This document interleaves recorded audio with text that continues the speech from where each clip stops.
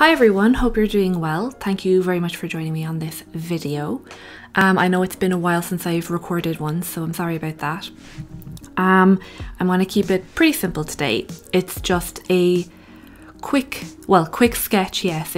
I tried to keep it in real time as much as I could. It's basically just a sketch of like a fantasy character, and I thought while this was going on I could do a little Q&A. I went on to Instagram and Tumblr and DeviantArt. Those would be my like three main haunts, I suppose, to ask people if they had any kind of questions for me, just in relation to anything, but they all ended up being about art, which is fine. So I'll just answer them here as you watch me draw, and hopefully it'll be an enjoyable video. So the first question I got was, what or who is your main source of inspiration at the moment? So lately I have been really admiring people like Lee Ellickson and Art with M. I've only recently discovered Art with M, even just like a few days ago, and I'm really in love with how the two of them treat like their sketchbooks. Those would be kind of the most intriguing thing for me at the moment, just because I'm like so into my sketchbooks at the moment. I find that like the way they approach their imagery, like whether it's landscapes or little cartoon animals or fruit or collage or whatever, like Art with M is an absolute master of collage. Like she's so good. She can create these incredible landscapes just with like paper, which I find incredible considering that like I'm not a collager myself. But the two of them have such like an excellent sense of color. Everything that they do just like is so like harmonious and beautiful, and like I can't like gush about it enough. It's really like you just have to see their work to kind of understand. I think they just do such a vibrant work, and it's and they're so kind of loose and fluid with how they approach everything, and it's definitely something that I'd like to kind of include a little bit more in my own work.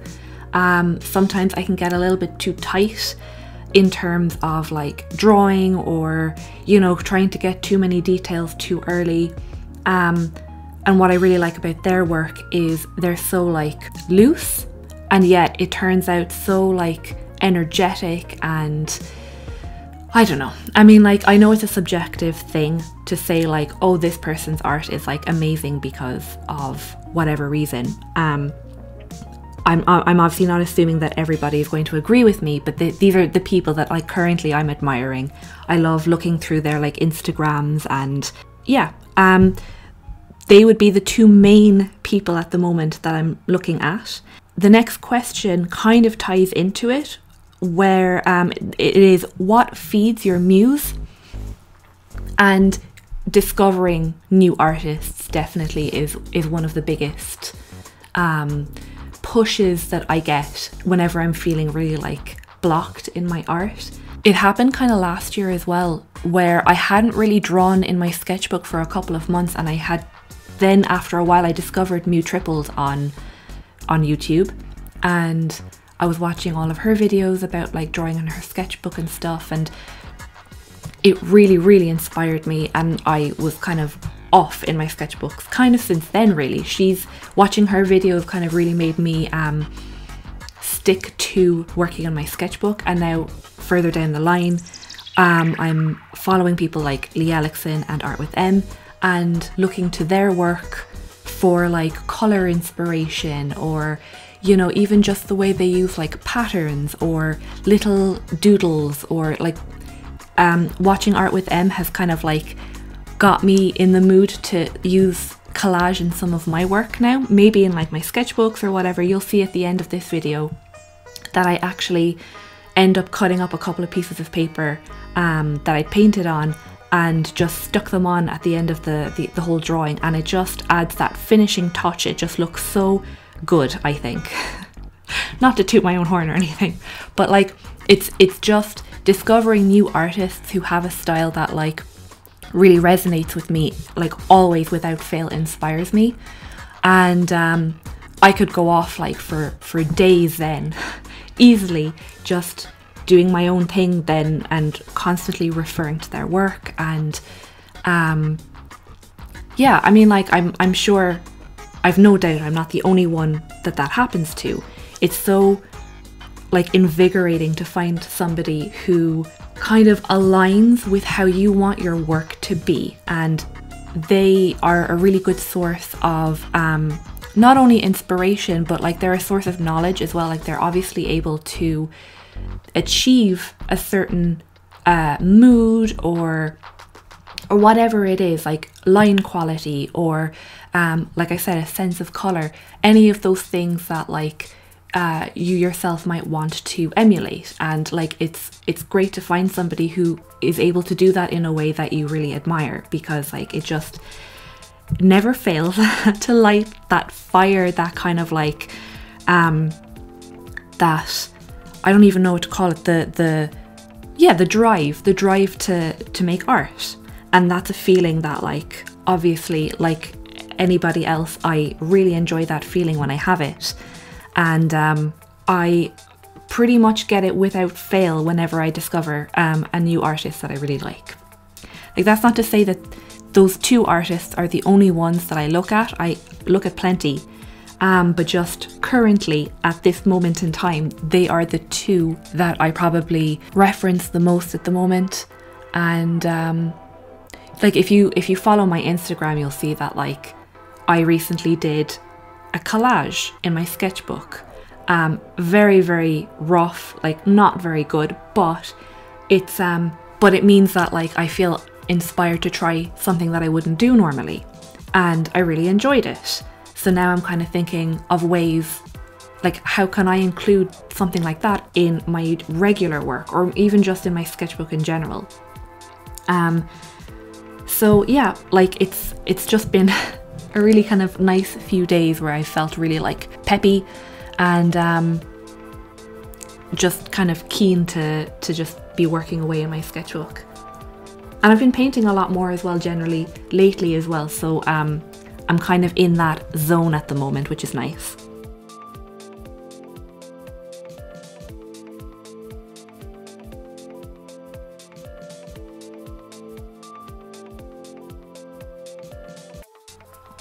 Okay, so the next question I got was, talk to me about shading techniques, which is kind of a vague question. I did manage to clarify with the person what exactly they meant, like what kind of shading techniques, and they said specifically with this drawing that I'm doing now. So I mean, like, there isn't really that much to kind of explain with this. There's a lot of, I guess you would call it cross-hatching. Like, you can kind of see it's just a lot of little scratchy lines. I generally prefer to outline my sketches with thin pigment liners. The one I'm using here is the Sakura Micron 0.1, I think. You'll probably, if the camera ever focuses at any point on the end of the pen, you'll probably see the width. I'm pretty sure it's the 0.1. But I find that it's a thin enough pen to make things like cross-hatching and shading in that way look really kind of like fine, but it still adds that kind of depth that you need. Later on in the video, you'll see I'll kind of start filling in the background with a thicker pigment liner that'll be a 0.8, and that didn't work quite as well because it just didn't really go the way I was kind of hoping to. You'll see anyway, like you'll see me kind of messing around with it. It's not for a while anyway. But I guess if I was to kind of go more in depth with shading techniques, it's kind of hard to say like this is how you do it, because it just depends on what medium you're using, or what your style is as well. Because like I was kind of talking to my boyfriend yesterday about how I was going to answer this question, because there are so many different ways to do it, and I was kind of trying to plan it out a little bit in my head beforehand, just so that I kind of knew what to say. And it's hard to know what to say, because as far as I'm concerned with my art, especially when I'm just sketching like this, I just kind of tend to do that scratchy cross-hatching. That does it for me. I quite actually enjoy doing it in my paintings as well. Like once I've finished the actual painting, I'll use colouring pencils or regular pencils, it doesn't really matter, to just kind of scratch colour back into the picture. Or if the paint is still wet, sometimes it's nice to actually use a colouring pencil to kind of gouge back into the paint, so you get the colour from the pencil marking underneath, but it's also taking away the paint at the same time, so it's kind of leaving these scratchy textures in it, and that can look really nice. I know it's not technically a shading technique, but I was also saying that, like, I know there's this, like, I wouldn't even say it's a hard and fast rule because it just depends on the person. There's a general rule, I guess, that you would hear fairly often where you absolutely never shade with black, which is true to an extent. Like, obviously, if you're doing something kind of like a graphic novel, or if it's just your style, some people shade with black, like really harsh black shadows, and it can look really cool.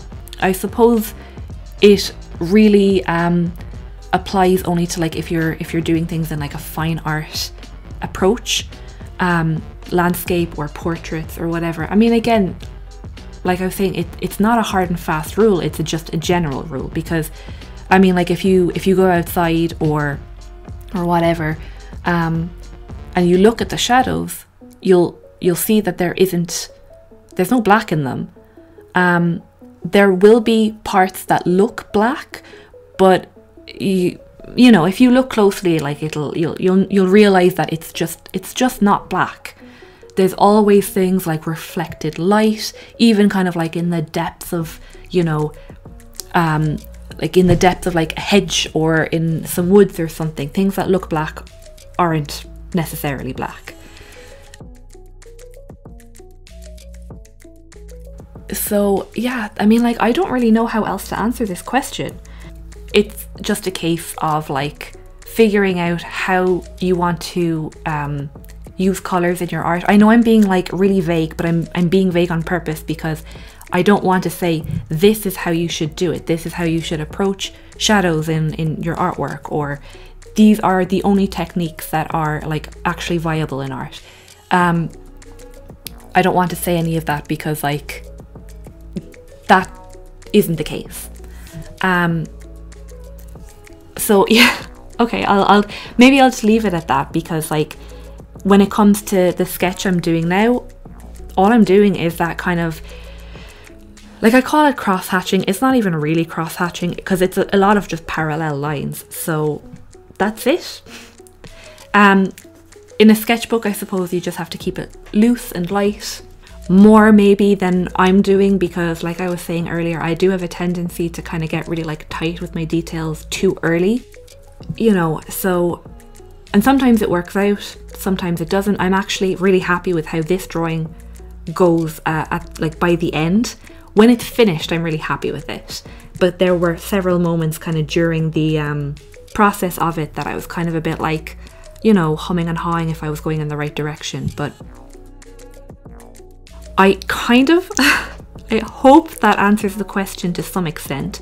I know the entire thing was very jumbled and vague, but like to just talk about shading techniques is just too broad and vague. But I hope I answered it in like with like in regards to this drawing enough. I hope so.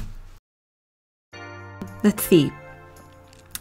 The next question. What brushes do you use? So, this is also an interesting question because it could depend on whether I'm working digitally or traditionally. So I'm going to guess that you mean digitally, because that question generally only comes up for like digital work. So, well, I don't know. I'll answer both anyway.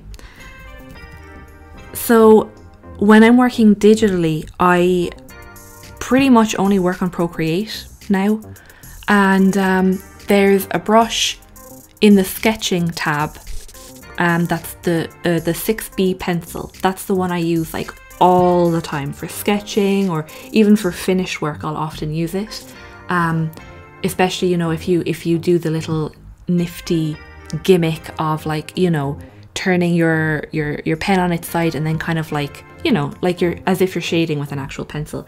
Like, I really love how that effect works in Procreate, so I think that looks very well, and I use a 6B brush all the time. When it comes to colouring, I'll often use the Studio pen in the inking tab, and those would be the two main ones that I use. Back when I used to work on Photoshop, I remember that there was a brush called like an oil, it was like an oil brush, I think. I think like when you're in the regular list of basic brushes, it's right at the bottom.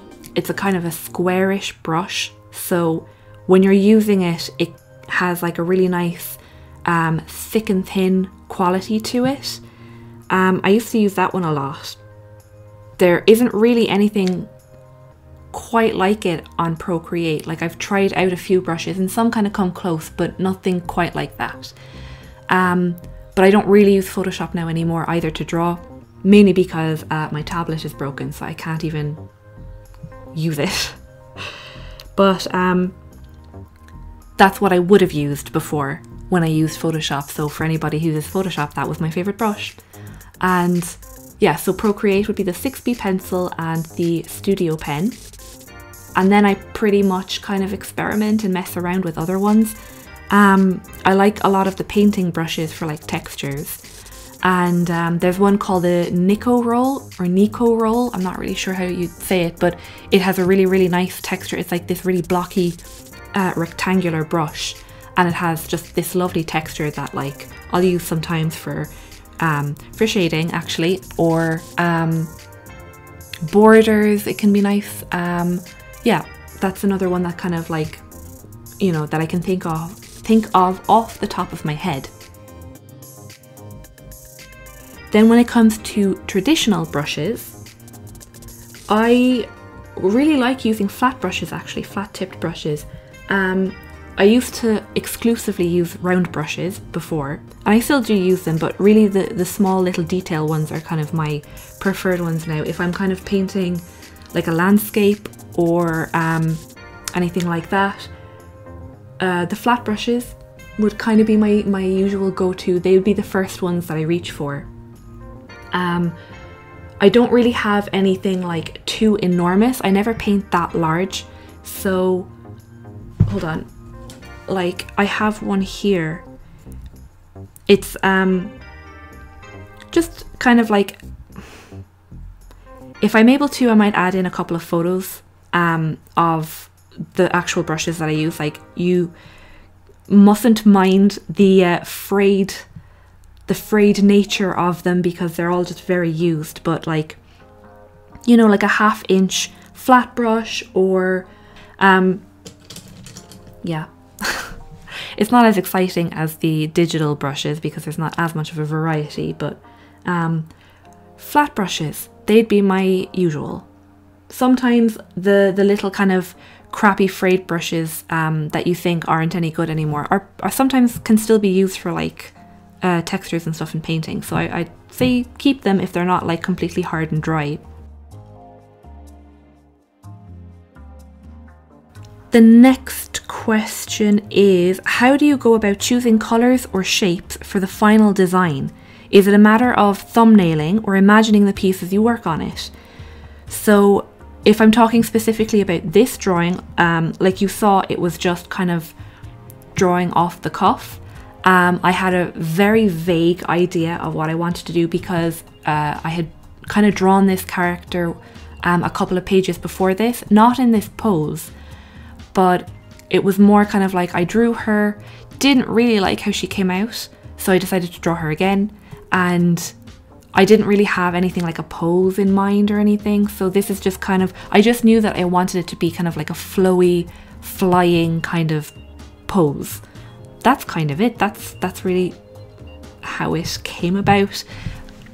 like you've seen the process of it. It's just very simple. I'm kind of just going with what I feel like. There isn't really anything too planned out about it. Like when it comes to my actual proper paintings, it's kind of the same. Like I'll have a reference picture maybe that I'll have like a more solid idea of what I'm trying to do. But even then, like I'm not too strict with myself in terms of like if it's exactly like the photo, as long as it kind of captures the mood of it. I'm kind of talking, I suppose, more about relation to like landscapes and stuff, because if I'm doing a portrait, then I obviously will do my best to keep it as like the person, as resemblant, is that a word? To resemble the person as much as possible, because obviously that's the point of a portrait. So I am a bit stricter with myself for something like that, but I won't thumbnail, I won't generally choose colours in advance. Sometimes if I'm really stuck, I'll like if I'm in the middle of painting a portrait and I can't decide what colour to put in the background or what colour I should make their clothes, then sometimes I'll take a photo of it and bring it into Procreate and just kind of fiddle around with colours on that. But that's rare enough. Like usually I'll have like a good reference of the clothes that the person actually wears, so I'll generally just do that.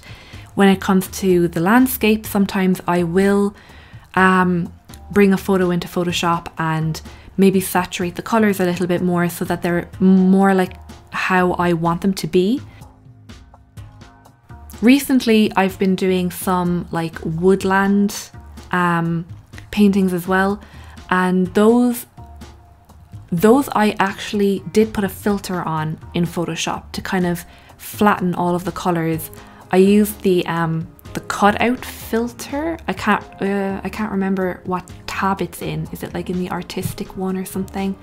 If you go to like filters and artistic, I think there's like a cutout option, and you can mess around with how many layers you want, or how, damn it, what's the word?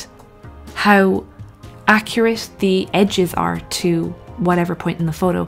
So I was messing around with that all right, and it just helped me kind of simplify the shapes a little bit and understand the layering of the photo that I was trying to do.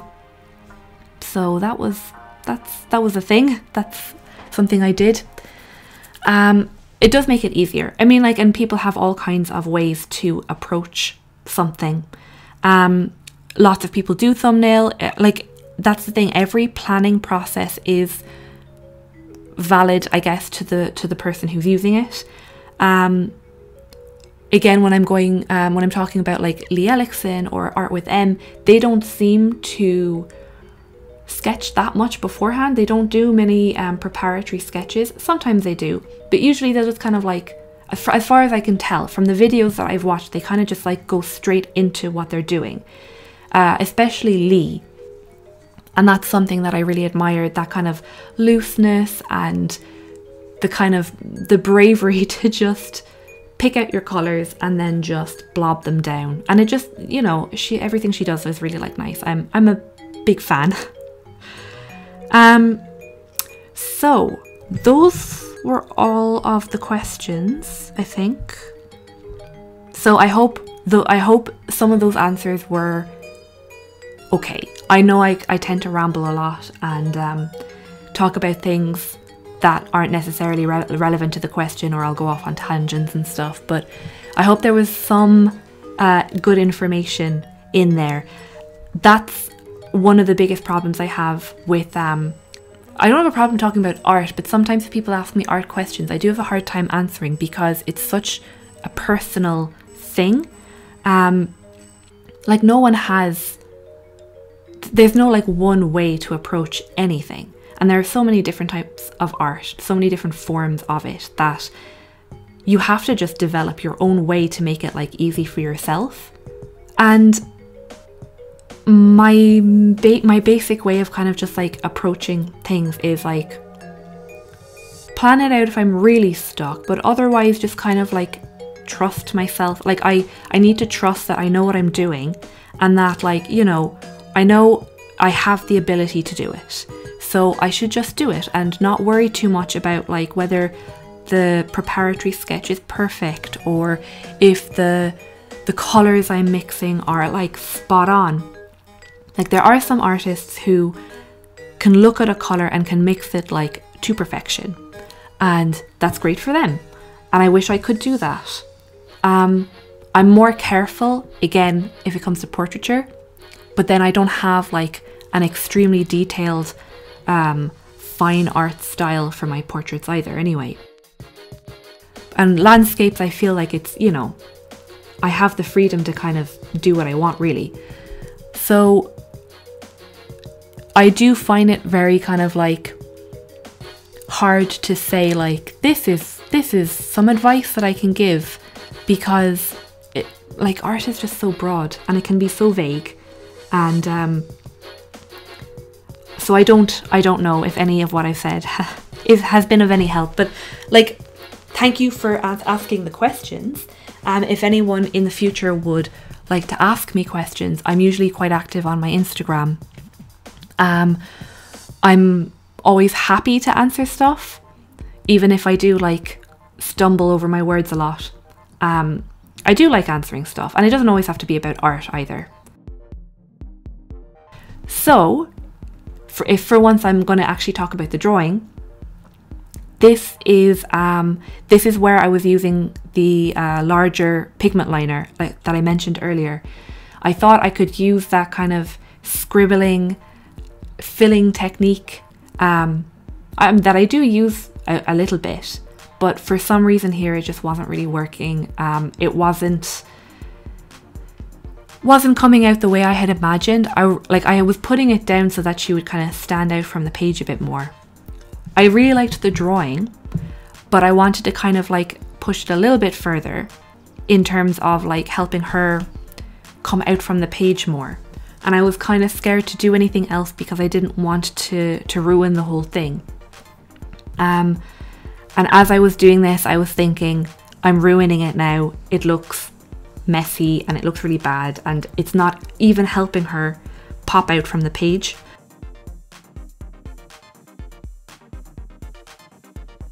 So I was struggling a bit, you know, trying to clean up the edges, and yeah, wasn't the part that I was the happiest with, and I was really scared that I was ruining it. I kept going because I was like, well, I've started it now. I can't just stop right as I've started, because that definitely would look weird. I think it worked out pretty well. Once I had finished all of the black fill-in, you can kind of see that I'm like tapping my pen and being like, what am I doing? I decided then to kind of fill it in a bit more with like a darker, like an ink wash. So I put some blue behind it, and that really helped. So it kind of helps to fill in the gaps in between like the pen that I hadn't filled in. But then it kind of helps the texture of it as well. And because she's all like greens and yellows and stuff, she really like pops out of it a little bit more. And then later on, you don't actually see me doing it because I only thought about doing it after I'd stopped filming. But I cut out some little star shapes from like some painted paper, all inspired by Art with M, of course. And that was kind of, I think, the thing that it needed was just this little extra element that like helped it all kind of pop a little bit and bring things together. So you'll see that at the end in the kind of the finished shot of the image, I guess.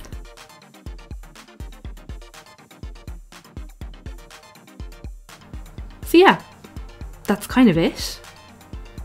I'm sorry again if I was rambling a lot or if I was just too vague with some of my answers, but I hope you still enjoyed the video. I'm going to leave it here. I'm going to let you enjoy the rest of the video in silence or however you want, and I'll talk to you in the next video, and thank you so much for watching, and yeah, bye.